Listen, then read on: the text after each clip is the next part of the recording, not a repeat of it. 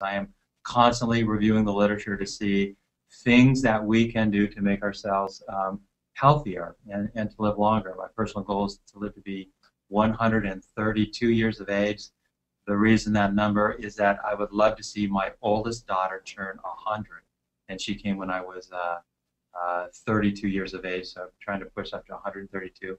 What I did yesterday is I went to the PubMed database, and for those of you that are unfamiliar with the PubMed database, the PubMed database is, quote unquote, the real literature.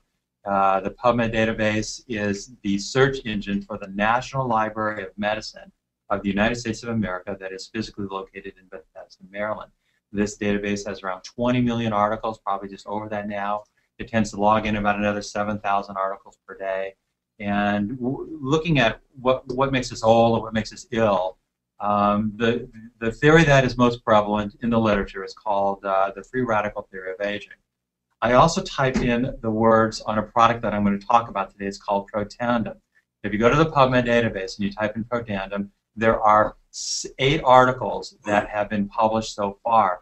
All of them are fun. All of them are very interesting. The one that I'm going to talk a little bit extra about is the very first one that was ever done, and it's number 8 here. So a little bit later in the presentation, I'm going to show you some specific components of that article. But if you look through all of these articles, but the very first one, which is the most recent, all the rest of these articles have a common author, and it's this guy here. His name is Joe McCord, and McCord's going to be a big player. I mean, this guy discovered one of maybe the most important thing in longevity, and he did it back in 1969.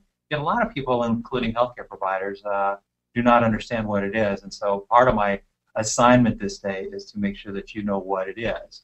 The parts that I scored: deleterious side effects of free radicals, which are normally produced in the course of cellular metabolism. Since genes would be expected to be attacked occasionally, it would be anticipated that mutations and cancer would result.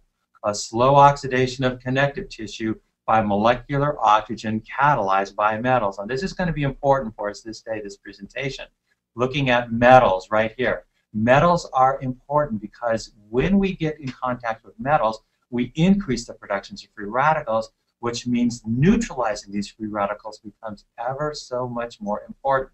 The key word in this paragraph is actually the word cysteine, which is why I scored it under with red there. That's because cysteine is an amino acid.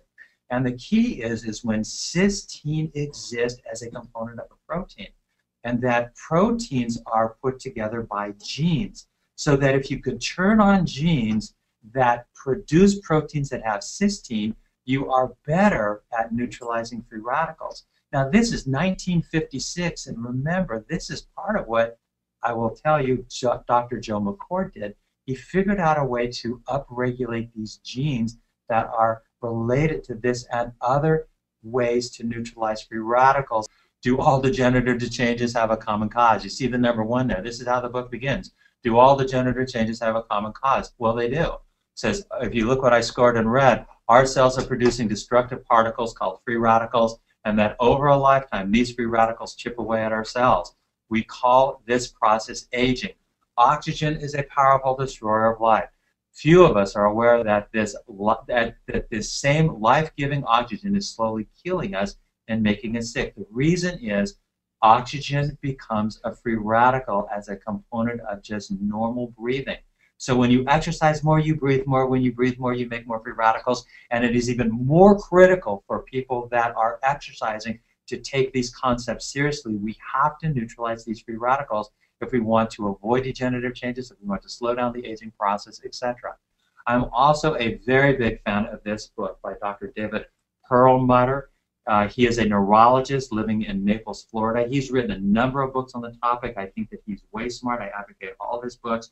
My favorite book, at least for my family, since I have 2 daughters, is that he did a book a few years ago that claims that you can raise your children's IQs 30 points by the time they go to kindergarten if, in fact, you can appropriately reduce the consequences of toxins and the free radicals that they generate. In fact, Dr. Perlmutter, in his book, The Better Brain Book, which came out in 2004, in this book he defines what makes a toxin toxic. What makes a toxin toxic, in chapter 8 of this book, you can see what I scored in red there. What makes toxins toxic is the fact that they rev up free radical production and promote inflammation. Now, you got to get the point. This is the point.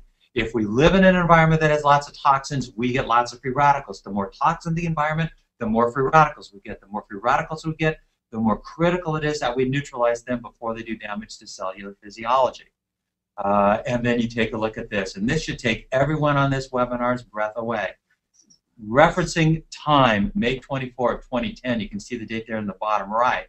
They sum up, if you look at the actual words on the first paragraph, I'm going to scroll down where I blew them up a little bit, says, on May 6th, the President's Cancer Panel published an alarming 240-page report on the risk of cancer from chemicals and other substances in the environment.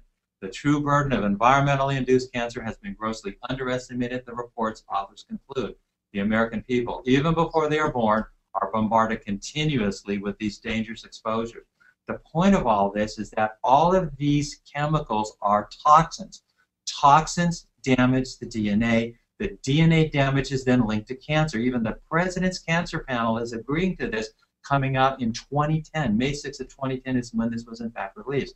The point of it is we have so many environmental toxins now that we're getting so many free radicals that a strategy to neutralize these things before we damage our physiology is critical. It's never been more critical than this time in our history. The point of it is we're all getting toxins all day long, every day, and these toxins rev up the production of free radicals, and the result is almost all of us are suffering from chronic, uncurable, degenerative problems, that there are things that we can do to reduce the risk of these things. And we don't want to produce these free radicals, but it's going to happen because we live in a world that is full of toxins. Can we neutralize these guys before they do damage? Wait till I show you some of the studies, man. They're thrilling. The bottom lines are here. Antioxidants. Now, most everybody knows what an antioxidant is, but a lot of times there is some confusion, and that confusion is actually the main theme of this webinar. Exogenous antioxidants are antioxidants that almost everybody knows about. Superoxide dismutase, catalase, and glutathione peroxidase are made by the DNA, which is inside the cell membrane. So these are the ones that protect the cell from the inside. And so they're critically important in human physiology. Now, I have personally been taking Protandim for about 5 years, and I was getting it over the counter at GNC Nutrition. It has since then gone into a different marketing strategy, but this product has been out for some time, and because I'm a lit searcher with the desire to live to be 132 years of age, I started this product about 5 years ago. Because so many of these toxins are neurotoxins, and we pride ourselves on doctors that treat the nervous system, this is critically important for us as clinical chiropractors. Toxins magnify the productions of free radicals. I mean, this is the work of Perlmutter. It says, our people are living in silent inflammation. Our average omega-6, omega-3 ratio is about 25 to 1. It should be less than 4 to 1. Inflammation also drives the production of free radicals. Free radicals are the ultimate cause of aging and degeneration. This is a winning strategy. Balance your omega-6 and omega-3. Upregulate your own genetic endogenous antioxidant array. The protocol that has more research behind it than anything else, it's taking this product called Protandim. So as far as I can tell, all of us should be doing all of these every day, and a lot of us are, but we have missed this upregulation of the endogenous antioxidant array on a daily basis through taking a really simple combination of 5 medicinal plants that they put together called Protandim. I have personally met with the operating officers of this company. I have digested all of the published studies on the topic. I have reviewed all of the projects that are in progress that will hit the PubMed database in the next year or so. There's actually 19 projects that are in progress right now. I have personally talked to Dr. Joe McCord, the guy that discovered superoxide dismutase. I had an opportunity to ask him anything I want, and I asked him everything I could think of. Remember, again, he's the guy that discovered superoxide dismutase in 1969. In fact, interestingly, when they measure superoxide dismutase, they measure it in McCord units as a consequence of the man that discovered it.